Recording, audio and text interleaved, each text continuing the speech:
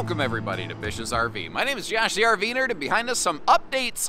Technically a new floor plan, but an update to its predecessor. This is the new 340RLK?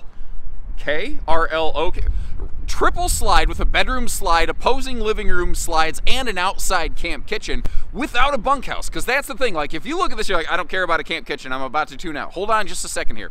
They make this floor plan two different ways, and I've got footage of the other one. If you want no camp kitchen, you want all the windows on the door side of the RV, they make that too. But this is for some folks who like, I want to spend some time outside. I want to be out there, you know, by my picnic table, hanging out on my campsite. But maybe you want a lot of space because you're seasonal, like snowbird, sunbirding, or maybe you've got like a, you know, a park site that you go and visit from time to time, but you don't just live in the camper. That's where this one's for right here. What's interesting about it, it gives us some pretty respectable window coverage on the back of the RV and both the dryer side and the poop side of the camper, which is a very high level technical term, by the way. You've got a decent awning space up front. It doesn't have dual awnings, but with the camp kitchen door, you've got a little extra shade, I suppose, although that is a bit of a reach, admittedly. These have a best-in-class 2+3 year warranty, and something that really shocked me on this one. Up front in the bedroom, you've got either a 60 by 80 True Queen or a 70 by 80 king bed upgrade, which is what we're going to see today. But they've set up the front closet in this to actually be combo washer dryer capable. But by going with combo, they've maintained the ability to include a full front pass-through storage compartment, which in the world of travel trailers, when you start getting bedroom slide-outs, they don't have a giant basement like a fifth wheel. So having that extra storage that goes all the way under the front closet is really handy. Not to mention, you've got all the storage that goes actually under the bed in the slide itself. This is carpetless. It's a little bit taller than the average bear. You can get it in two different decor colors. There's some really cool things about it. It's also got a couple pretty rough limitations, and we're going to show you the good with the bad as we go through today. If you appreciate that kind of fair approach, make sure you hit that subscribe button and let me know what is your favorite thing on here. Let me know where they nailed it and where they failed it. What is the one thing you'd change given the opportunity? And you know, I've been doing this a while, and I look at every different floor plan, and I kind of say, you know, what is the purpose and the focal point? Like, why would you look at this one versus another one? And I think the setup for the outside camp kitchen and this entertainment center directly across from the theater seat on the corner of Boardwalk and Park Place is probably a major reason you look at this one. That is a big old Jumbotron, very handy for nearsighted folks like me. I've noticed, man, ever since I started approaching 40, my eyesight has just gone to pot. It's done it quickly. The electric space heating, footsie fryer, toenail toasting, bunion burner space heater down there doing a great job. And they're doing one of my favorite nerd preferred things when the slide floor is, it matches the main floor. To me, that just always looks really good. Now, I'm kind of sitting back on the rear sofa right here in a little bit of a conversation corner, but what you're going to see is you've got, the windows are broken up a little bit. They're not just like, here's the windows, all in one spot. You got some windows here, windows there, windows everywhere, and as a result, you can kind of see around. Now, you have your choice between a booth dinette or a freestanding table and chairs like we're looking at right there, and I'd be kind of curious, in a floor plan like this, which one would you go with and why? Understanding that, you know, the dinette can give us an extra sleeper, a little more storage. I think you're going to see the kitchen has some pretty good storage in this one, and the rear sofa by default in this would be a jackknife bifold with storage below it. The one we're looking at today is the optional trifold sofa. More on that in a second, but as long as we're talking about options, the refrigerator. You are looking at a gas-electric two-way fridge in this. Basically, there were two main suppliers of gas-electric refrigerators to North American RV builders. One of them is ending production of their gas-electric two-way refrigerators. The other one says, well, if we're the only game in town, we are going to jack up our pricing so that nobody else can, you know, we can make some crazy money on them. So what's basically going to happen very soon in the future, whether you like it or not, is two-way refrigerators are going to not disappear from the RV market, but you're going to see a heck of a lot less of them very soon. You do still have the optional 12-volt fridge in this one. That would be my personal preference for a big model like this. That's how I would go. You also have the choice between the farmhouse and the cottage decor. We're looking at the lighter, brighter farmhouse right now. Cottage will just be like a peanut butter creamy kind of brownish, something like that, you know. But basically, only the stuff that is white in the kitchen is going to change. And the sofas will become a little less gray, a little more brown, in case you're looking for A little less love and a lot more action. All the windows that you see are going to open for airflow, including those sofa side windows, which is really nice. The theater seat here, I don't think you can swaption that for a hide-a-bed if you're so inclined. But with the hide-a-bed on the back, I don't know that you need to. Now, there are a pair of these cup holder mount, I call them cupception swivel stands. That is yet another nerdism. I believe that makes number 37 now, if you're keeping track, because you have a cup holder that slots into a cup holder. Now, there are two of them, and just to kind of give you an idea, I've slotted the other one between the rear sofa and the side stand, just a thing that makes sense to me. Now, they're not doing any USB plugs back here, which I would like to see. I am a fan of the United States Bees, but you've got household outlets, and I personally suspect this model will mostly be used in a park camp situation. So I think having, off-grid friendly USB plugs there is less of a concern, but I would still prefer to have them, so I wouldn't necessarily need to bring like little converter bricks. And it's kind of funny, it's almost inconsistent. If you look over here by the table or the dinette, you can see some USB plugs between the wall and the window over there. Now, you know what I don't do a lot? Here is the perspective. If you are the campsite cook, here's what you're getting to see right here. Now, there is no shade for that entry door window, but it is shade prep, so kind of keep that in mind in case you feel like throwing some shade on the neighbors. And again, when you're standing here, you got kind of good views all over the place. So if if you do happen to move around with this big sucker, maybe sometimes you have a better view off of one side of the RV than the other. There's, frankly, really not a bad seat in the house of this one, which is kind of nice. And you will see that entertainment center can pivot around quite a bit for some easy viewing. And as a matter of fact, why don't we start diving into those deeper details, starting right down here with the storage all around that electric space heating fireplace.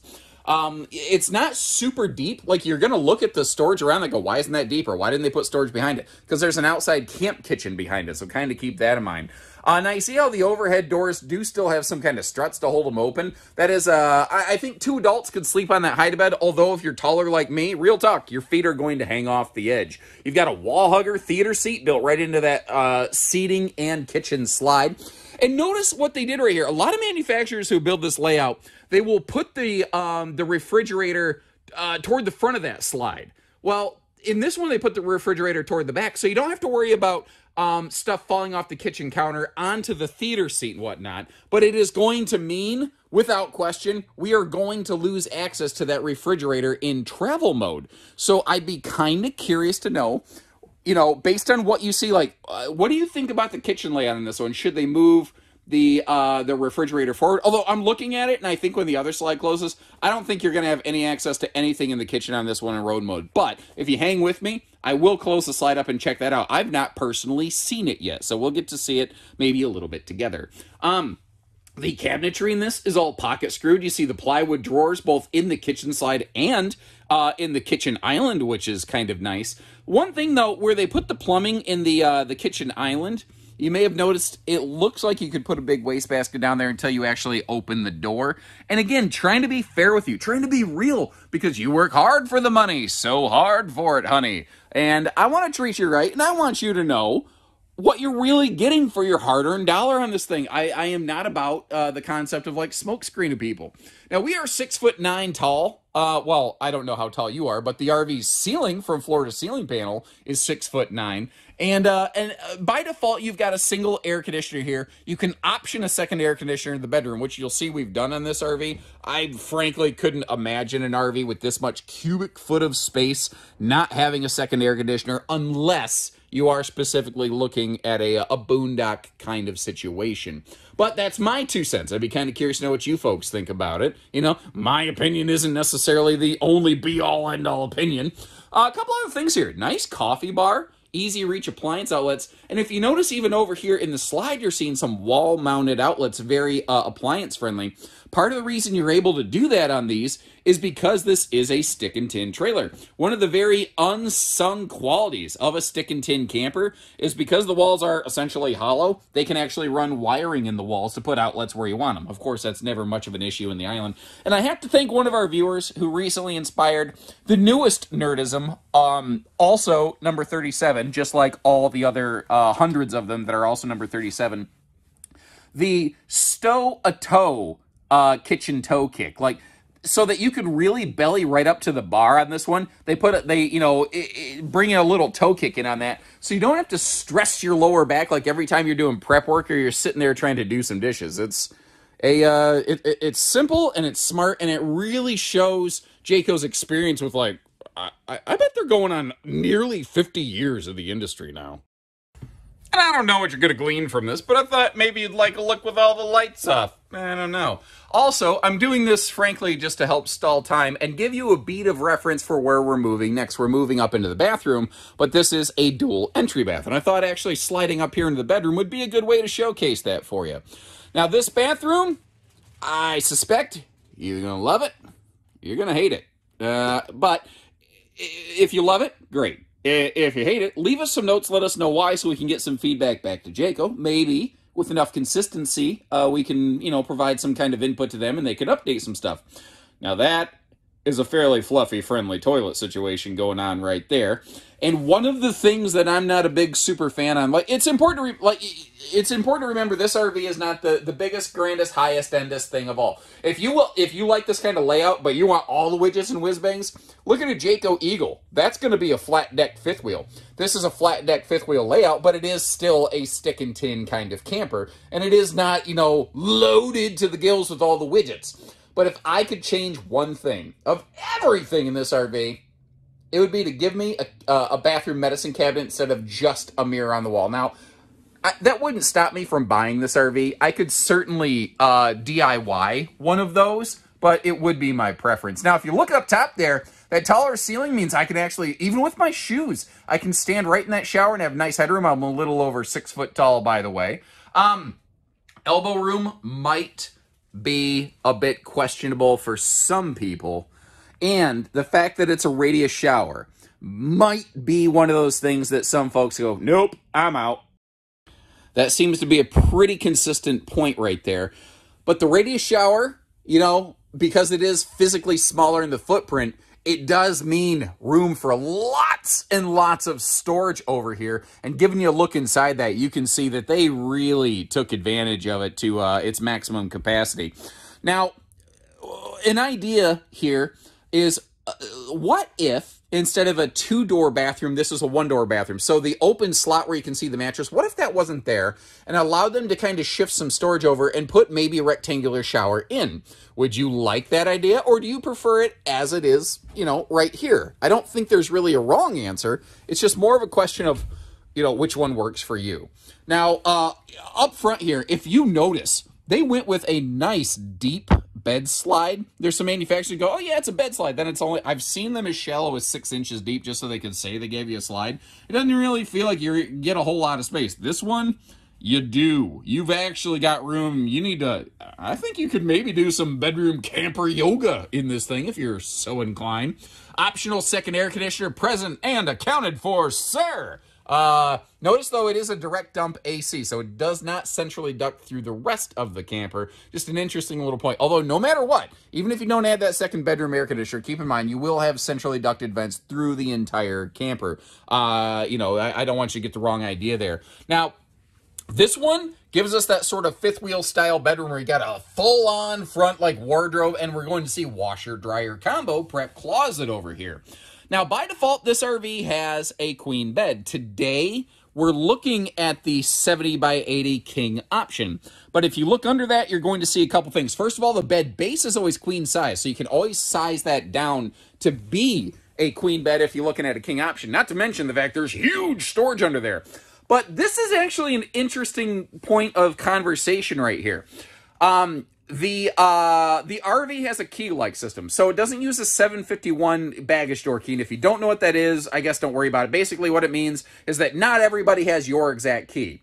The thing, though, is that if you can open the baggage door under the headboard area of the bed, you could theoretically climb under the bed, lift up the footlocker storage of the bed, and access the RV.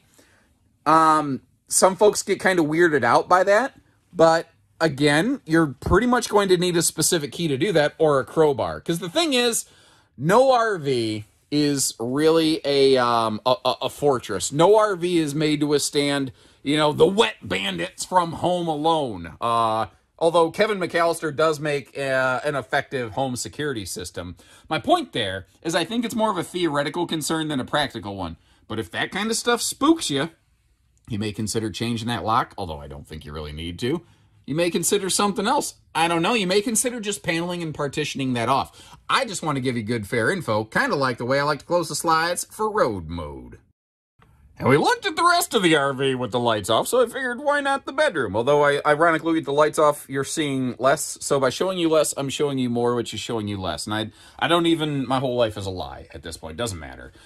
Sliding our way back here. With the king bed, you may need to kind of lift the corner of that mattress to open and close the bedroom door. With the queen, that won't be an issue. If you do prefer more room to walk around the bed, or you prefer more room for side stands or something like that, definitely look at the queen bed. Or like I talked about and blathered on about earlier, if you see one of these in stock with a king bed, it is extremely easy to trim it down and slim it down on the bed platform and throw a true queen mattress in there of your choice. Now, I may have been a little bit mistaken on this, and I'm going to need your call and your input here. I was eyeballing it from the back of the RV, and I thought that slide fascia was going to come up right next to the kitchen counter. So what that means is that, in theory, depending on your physical size and stature, but I'm just small enough that I can slide my way around here, and I can get back here. But, as we're seeing, the refrigerator is, in its current position, non-accessible. So, what this means, I need a tiebreaker on this. Okay, so what I'm envisioning is kind of an option A, option B situation, and I'd like your input to kind of know which one you'd like to go. So, currently, when the RV is fully open, the refrigerator acts as like kind of a wall so that you don't have stuff splashing off of a countertop onto whoever's sitting there at the theater seat. But that means that the refrigerator is not travel accessible. If you move the fridge to the front of the slide, it could be travel accessible. But now you're going to have a countertop right next to the theater seat, and some people don't like the idea that stuff could fall or splash off onto you. So I'd be kind of curious to know, which way is the better way?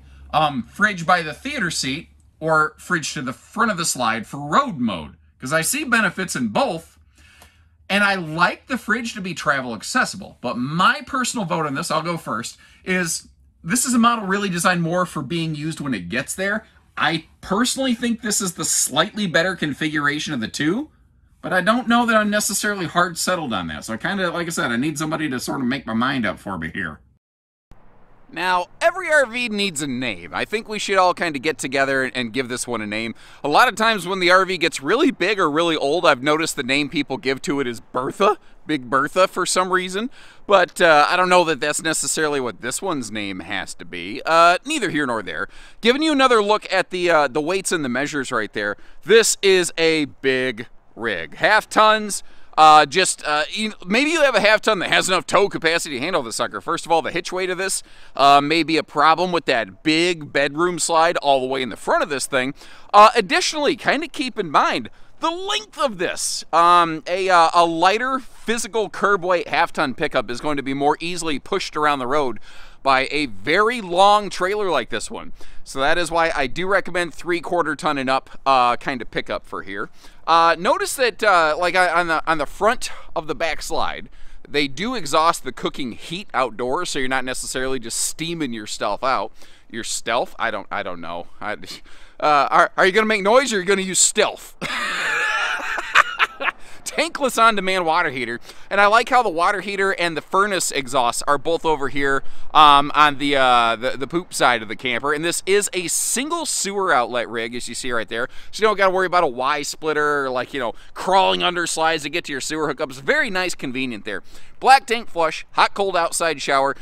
Very nice docking arrangement on this one. Overall, I'm very happy with that. Now over here you see magnet holdbacks for all of our exterior baggage doors, and this is the storage we kind of saw from the inside, but once again under the bed.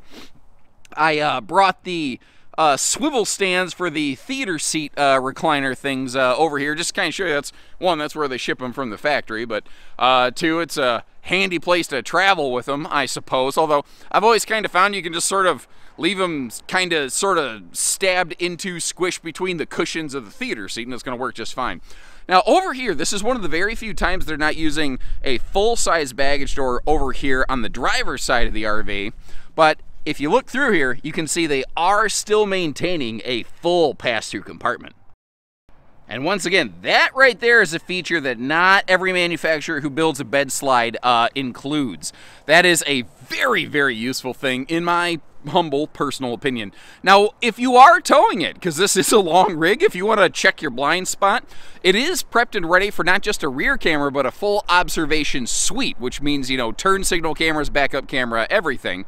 You can also use that for like a little bit of a campsite security suite. So even if you're not worried about towing this thing, but you kind of want to be like, if you're in your bedroom and somebody knocks on the door, you could actually grab that monitor and you could kind of do some quick recon around your RV to check out, you know, like the 4 Non-Blondes would say, "What's going on?" Although that sounded like a little bit of Axl Rose doing the 4 Non-Blondes. Although admittedly, hearing Guns N' Roses do that song I don't know that would be necessarily terrible. Anyway, and I kind of turned into Bobcat Goldthwait there for a minute. Anyway, speakers, regular members of the RV Nerd Herd, leave me a comment. Let me know what I'm about to say about the speakers so I don't have to. Outside TV hookups right over here under that awning is nice. And then you see that blue 2+3 up there in the corner. That's one of those big Jayco doing Jayco things. They've got a pretty unmatched warranty. 2 years of coverage and 3-year structural. You see a lot of manufacturers will have this sticker on their RV that says 3-year warranty. It's not. If you look at it, it says 3-year structural warranty, structural in really tiny letters. Jayco does that, but they also cover the base RV for twice as long as about anybody else. The windows, you notice, are very tinted. There's always a sticker on these like G20 tint. Maybe I'm just an idiot and I don't know what various tint ratings mean, but I don't know, maybe G20 is a special thing. It's just, they're tinted windows. They're UV resistant, which is cool. And we can argue semantics and say this is not a camp kitchen because it doesn't have a sink, and I'm going to say, okay, you know, fair, whatever, no big deal there. But you do have a little fridge outside. You've got the handy drawer space there to keep the spatulas and the tongs, and then on the back here, you've actually got a griddle included with this one, which is cool. With your Jaycos, typically, anytime you get a camp kitchen of some variety, it will typically come with a griddle to go somewhere. And I don't know the answer to this. And frankly, my viewers, you folks help me as much as I think I help you, if not more. Those of you who work at a factory or have some insights, why do manufacturers always have that box cut right in that little area? Are they checking serial numbers on these things? Like, what is the purpose of that? There's something there that I don't understand that has nothing to do with this RV tour, but I'd be kind of curious. I'd like to know the answer. Regardless, looking at this one, you don't see a ladder, but you also don't see a ladder mount. The good news is this is still ladder prepped. J-flights are built prepped in the rear wall for basically a built-on ladder, not a detachable ladder. And that is an available option on this one. It's actually an option I would have preferred to see on this one, but I am not the person that builds and specs out the inventory for this store anymore. That used to be the case, but it is no longer. I am pretty much exclusively now just your friendly neighborhood RV nerd. A couple other cool things here. You've along with the potential for cameras, you've also got turn signal safety lighting, and a couple more things. Let's see, let's do 3 more things. All right, and then I'll wrap this up because I could just keep talking. There's a lot to talk about on these. I haven't really touched on a lot of construction even.